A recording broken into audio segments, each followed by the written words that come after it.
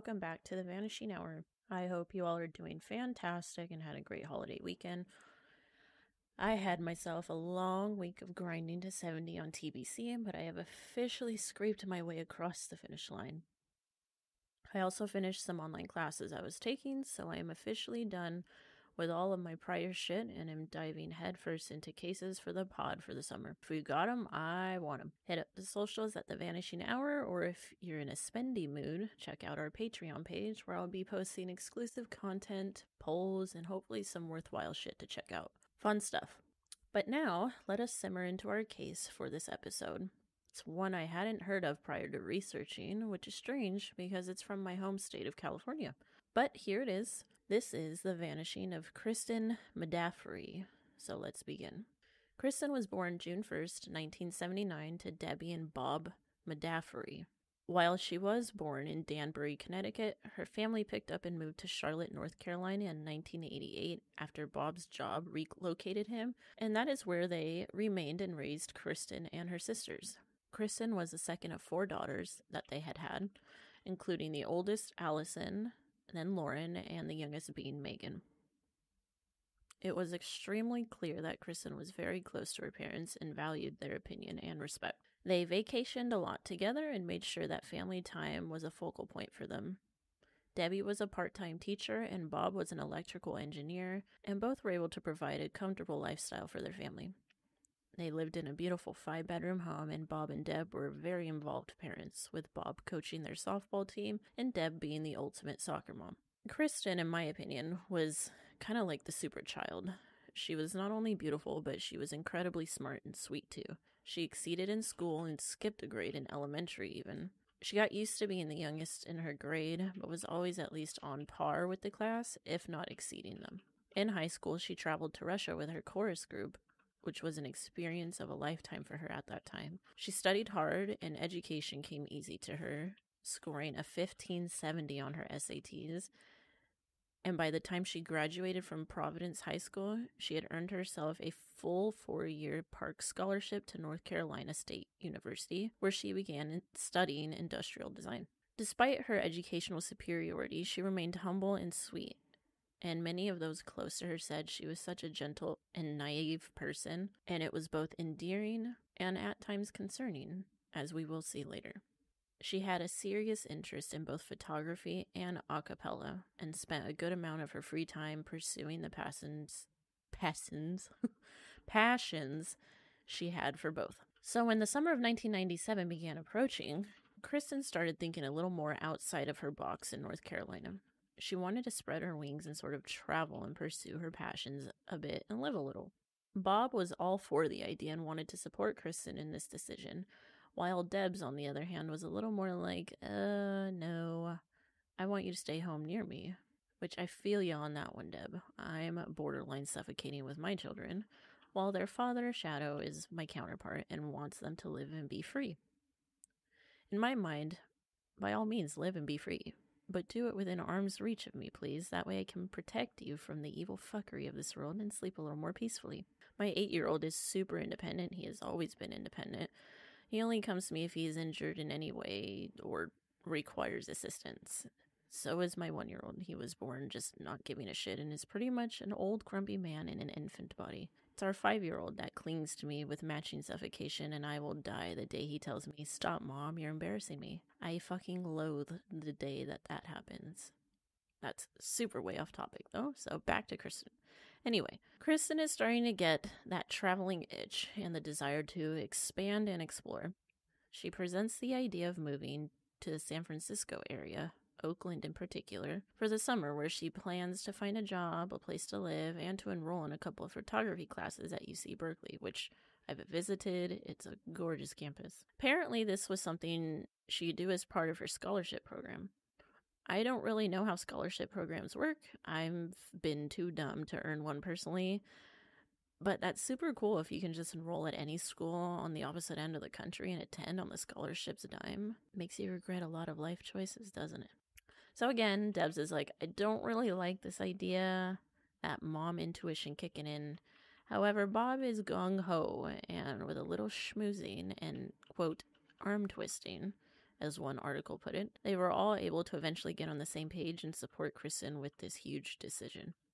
Remember, the furthest Kristen has ever been from her parents was that Russia trip from school. Aside from that, she's never traveled without them.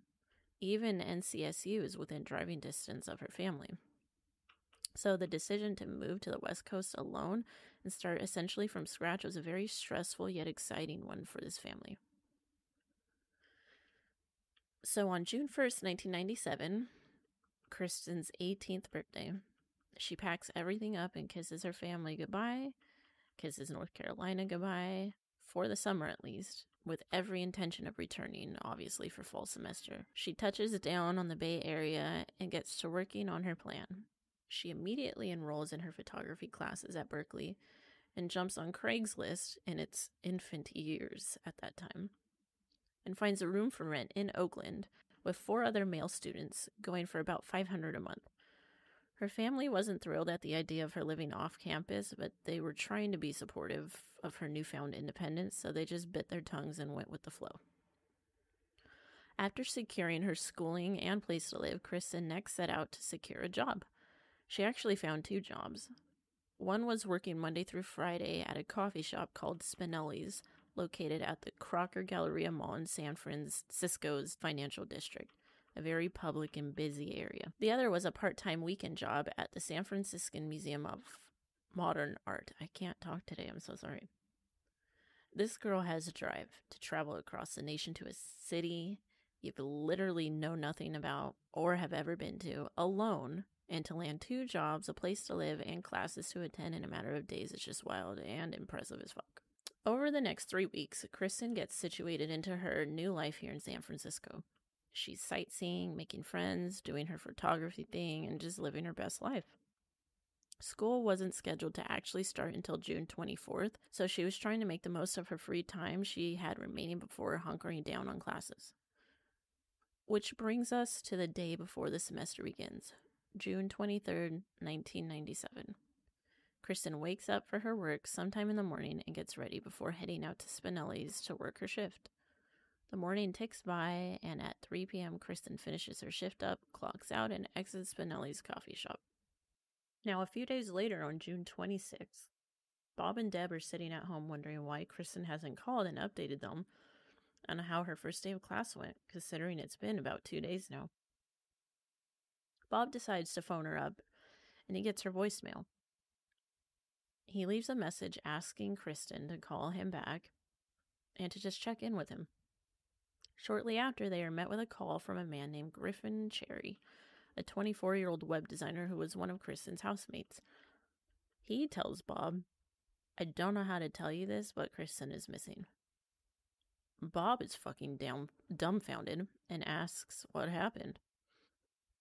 Griffin says that none of the housemates nor himself have seen Kristen since she left for work the morning of June 23rd. When she didn't come home that night, none of them thought it was too weird and just assumed that maybe she had a date or met up with friends and was spending the night with them. But when she didn't come home the second night, they contacted police to report her missing, and they called him back after he had left the voicemail to let him know. Bob and Deb are instantly thrown into a panic and jump on the first flight they can catch to Northern California.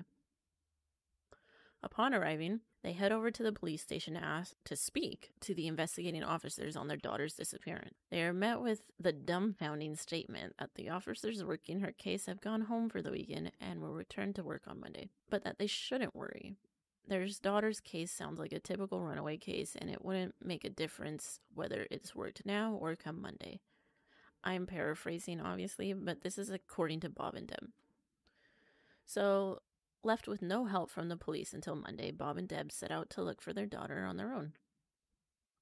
They immediately get flyers made up and start handing them out and posting them everywhere. They head over to Kristen's rented room and speak with her housemates, who reiterate that they hadn't seen her since she left for work 2 days prior. They took one look around and noticed her room was completely undisturbed. Her clothes were in the closet, a photo was sitting on the bedside table, and an unopened letter from her younger sister sat waiting for her. They asked the roommates about what Kristen's typical day looked like, just so they could get a better idea of where to be looking for her. They said that aside from her jobs, she would go exploring the ethnic neighborhoods nearby, because San Francisco is literally a melting pot of many different cultures, and it's very artsy and touristy. They said that she had signed up for belly dancing classes at a local YMCA. Her parents headed out to scour any place they could in hopes of locating Kristen.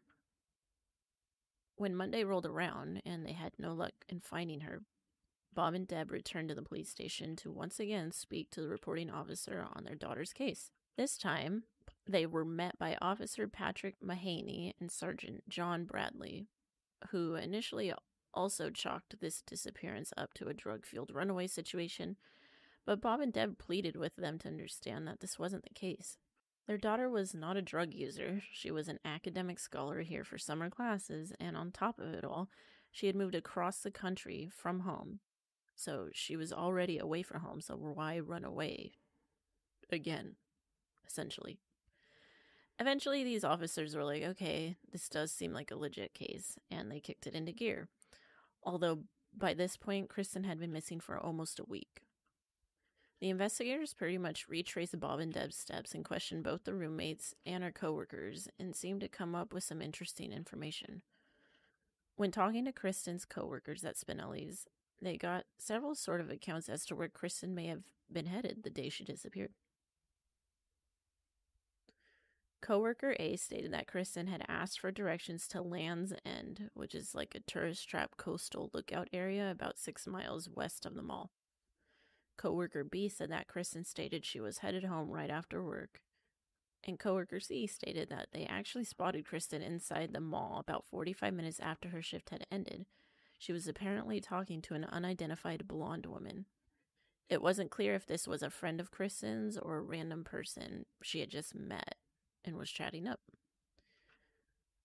Some accounts stated that coworker A said she had asked for directions to Baker Beach instead of Land's End, which is in the same general area, maybe roughly a mile apart, but close enough to be confused in my opinion. When investigators went to talk to the housemaids, they were all upfront and willing to help in any way they could. They all gave consistent stories and were never considered suspicious, at least publicly by the police that were investigating the case. An interesting piece of information about Kristen had emerged, though, with this questioning. Officer Bradley discovered that Kristen had a very trusting nature, maybe too trusting. Living in her sort of protective bubble most of her life in North Carolina, Kristen hadn't ever really had a real boyfriend or dated. She wasn't some huge party girl or social life. She had her close group of friends, her schooling, and her family. So in a way, she was just naive by nature and, again, very see the good in people type of attitude. She lacked a sense of street smarts, I guess you could say, which isn't a bad thing when it isn't needed. However, it's a shame too, because I feel like it's almost needed to live in a city like Oakland/San Francisco. There are some rough-ass parts of town, and it's a big city full of international tourists and people constantly traveling in and out. This isn't a everyone knows everyone type of place.